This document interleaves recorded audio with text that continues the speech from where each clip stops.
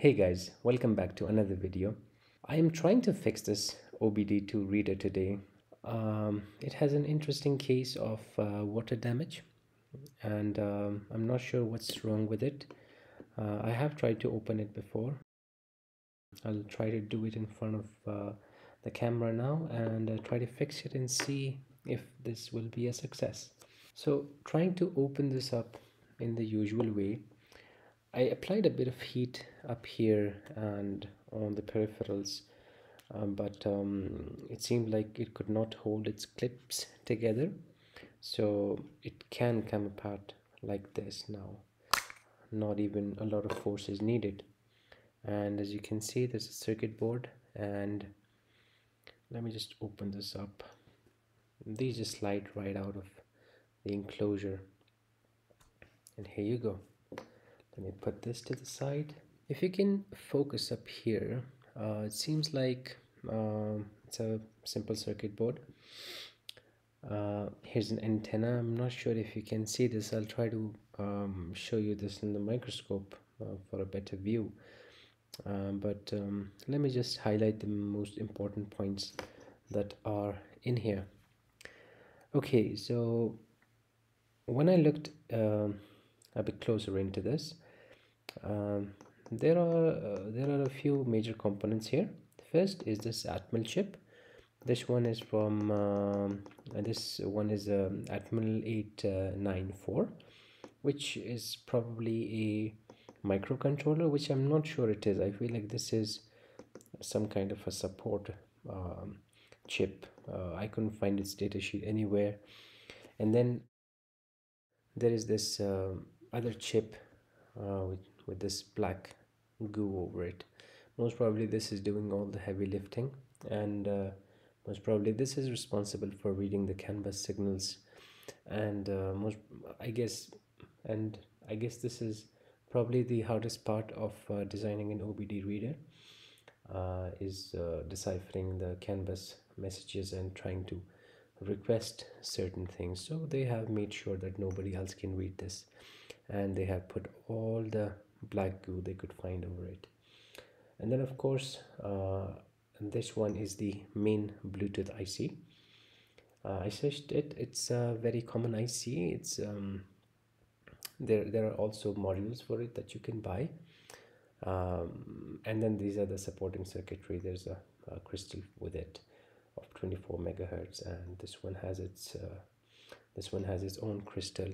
Interestingly, they have put the crystal in here and put the whole of the microcontroller inside, as if they didn't need this. Anyway, coming up here, this is the back side of it, and as you can see, there are certain transistors in here that are controlling the whole of the most probably the pins. I'm not really sure about the CAN bus protocol system. I haven't looked into it that much, but most probably this is related to handling the CAN bus decoding, because I don't see any other reason for it. So this is a PCB antenna. It's a very standard antenna for the Bluetooth transmitting and receiving. And as you can see, this is then controlled by this chip. It's feeding in here, and then its data is coming from this chip, which is being controlled from this chip. As you can see, all of these lines coming up to this. So there are a few pins that we are interested in. I will attach the diagram of this pinout on the screen. As you can see, it has this kind of curved shape, which is telling its original orientation. Great. See, this is the main voltage from the battery.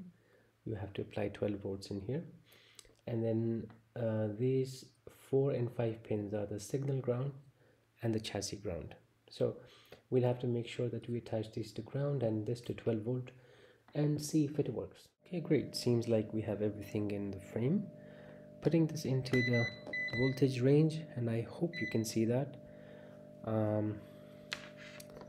Just going to check the voltage of my power supply, as you cannot see it from here. So checking this up. Okay, 11.5 volts. I'm sure it would turn on with just 0.5 volt of a drop.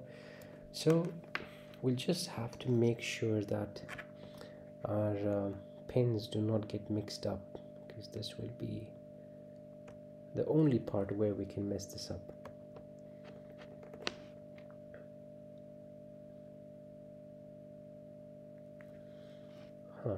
Okay, so the voltage is going in there, but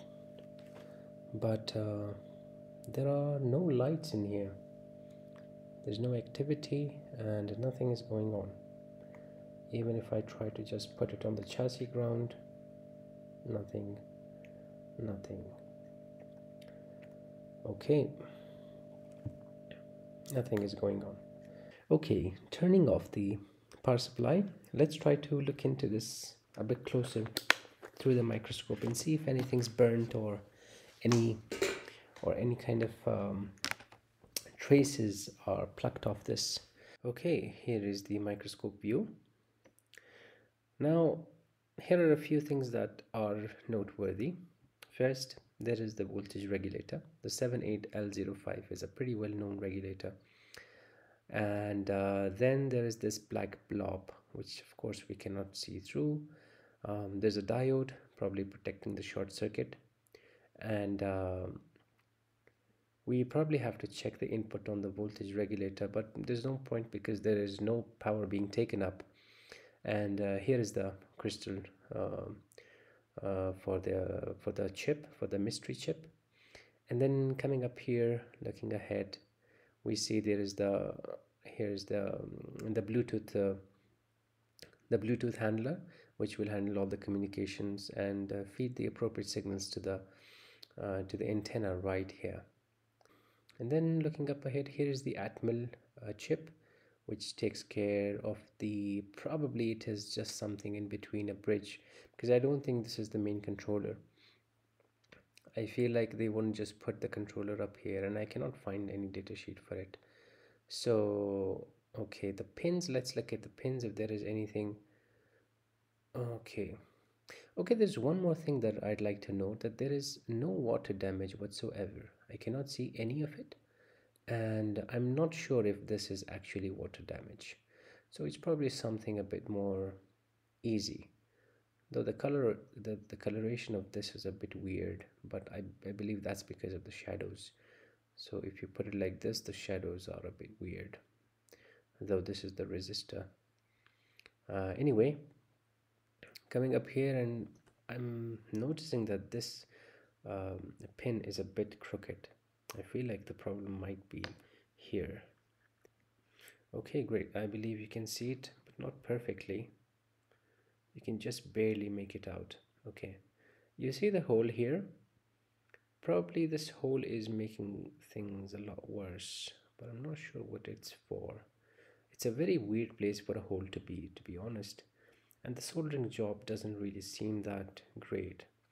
And then looking up ahead, the regulator seems fine, it's not blown. The diodes are good, the capacitors are good. Okay, nothing else is catching my eyes right now, so I'll probably check to see whether the connection from the 12-volt battery or the input from the car is going into the regulator at least, because that would narrow our search and see whether we are missing something. Okay, so that was the microscope view. Now we are going to try I'll try and see if I can make this regulator directed with the 12 volt, so that we can skip the circuitry inside. And then, because at the end of the day, the 12 volt is coming right into the regulator first of all. So whether we come through here or we go directly, it shouldn't make a difference. I'm hoping nothing else is wrong in here, so in the hopes of that, let's try to attach the 12 volt right in here and see what happens. First, let's try to find its ground and VCC. Let's see whether this will actually work or not. I'll put this in the diode mode, and usually the the regulators have the grounds right on the third pin. So as we know, fourth pin is the ground, and yep, this is the ground, and usually this is also in the middle, bridged. So okay, the ground is found, and let's try to find the input of the regulator.